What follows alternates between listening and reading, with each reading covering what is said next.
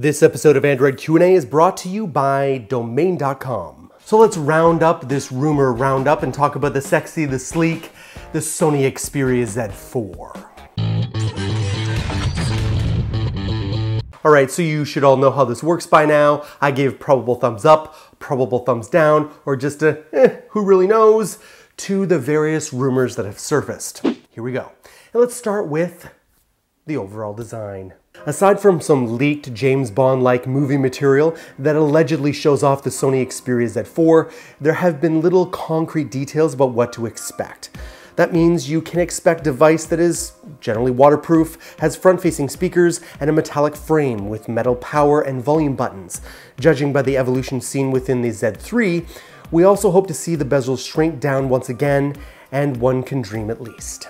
Alright, I gotta riff off script here a little bit, because this teased me off. What the heck is this, Sony? And not just Sony. HTC and Samsung have done very similar things with cryptic ads. What is this? Is this supposed to suggest that the phone will perform well in low light conditions? What is this? Is this to suggest that the phone will render vibrant colors? If so, kindly say so. Get us excited about your features and benefits of your device. These cryptic ads mean nothing. It's a lot like watching these trailers from video games, right? Where they show you nothing but cutscenes. They show you nothing but actual gameplay, giving you no valuable, meaningful information whatsoever. Come on. Save us from the cryptic ads.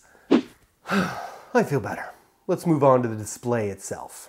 When the first flagships started surfacing with 1080p resolution, everyone else quickly followed suit, making Full HD the standard when it came to flagship devices. So far it's unclear, however, if QHD will have the same level of impact.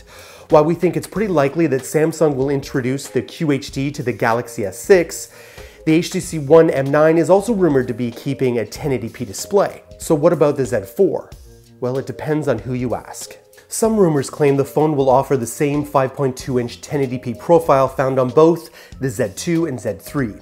Then again, there are also reports that Sony will jump up to the 5.5-inch and will introduce a QHD display. It's really too early to say which rumor is right, though perhaps Sony will increase the display this time around in order to give the Z4 a bigger boost in appearance when compared to the Z2 and Z3. Now again, take this leak with a grain of salt, but look at this photo right here.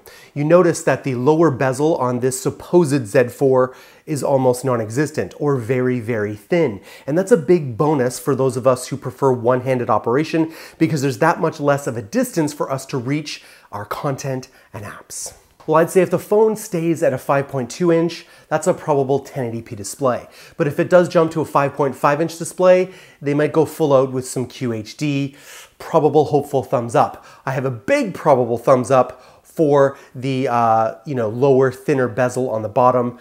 That's just pure hope on my part. We have no other evidence to suggest it.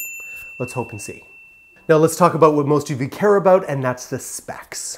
Let's be honest, when you put the Z2 and Z3 side by side, it's sort of hard to tell the difference. Thankfully, the Z4 should finally give us a substantial update.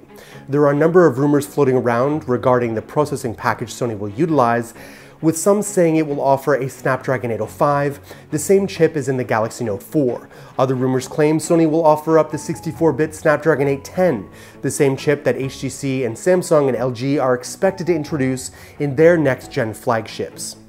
Every rumor is consistent in one area, however, and that's RAM. The Xperia Z4 is expected to feature 3 GB of RAM. Rumors also suggest that the phone will come in 32 GB and 64 GB models, even possibly a 128 GB model. Turning to battery life, rumors are a bit inconsistent. We've heard both a 3400 mAh battery and a 3220 mAh mentioned as possible sizes, but it's too early to say for sure. Now the only comment here is about storage capacity, and what I think would be smart is if Sony gives us a default 32 GB model and expandable storage up to 128 GB. That would be great. Now let's talk about what I'm personally most excited about, and that is the possible new sensor in the camera. Sony has been utilizing the same 20.7 megapixel IMX220 sensor since the Xperia Z1, so they are certainly due for an upgrade. While the new IMX230 sensor is expected to show up sometime in the future, it perhaps may not be ready for mass production in time for the Z4. So what does that mean for the fate of the Xperia's camera? Now I'm going to give the new sensor a probable thumbs up, and that's because we've received some newer news regarding the possible release date for the Z4. Now you see, originally we had expected that Sony would release the Z4, or at least announce it, in or around the Mobile World Congress. But we've received recent reports just in the past day or so that Sony has decided to go back to a year-long product cycle for the whole Xperia Z line. So that means that there will be more time for these features to be added to the phone. Now that's good news for those of us who want the new Xperia Z4 in the long run, not so much in the short term. So we should expect the phone to be released sometime later this year. So I've been thinking of getting the Hindi man a gift in the form of a domain name, because I can get really cool stuff that he'd like androidappguy.guru or androidapp.guru. I think he might like that. And I don't forget that domain.com is my one-stop shop for all my domain name and web hosting needs. And the guys at domain.com want to hook our viewers up with a great offer. You can save 15% off domain names and web hosting when you use our coupon code Android at domain.com checkout. Don't forget, 15% off when you use our coupon code Android. When you think domain names, think domain.com. You all know the drill by now. You're there. I'm right here on Google Plus and Twitter. You don't want to forget about my brothers, my brethren in Android. Josh Joan, the Tech Ninja Kevin Lon, and Chris Gary Nash. All working real hard to deliver the best Android content on the web. I shall see you on the next Q&A.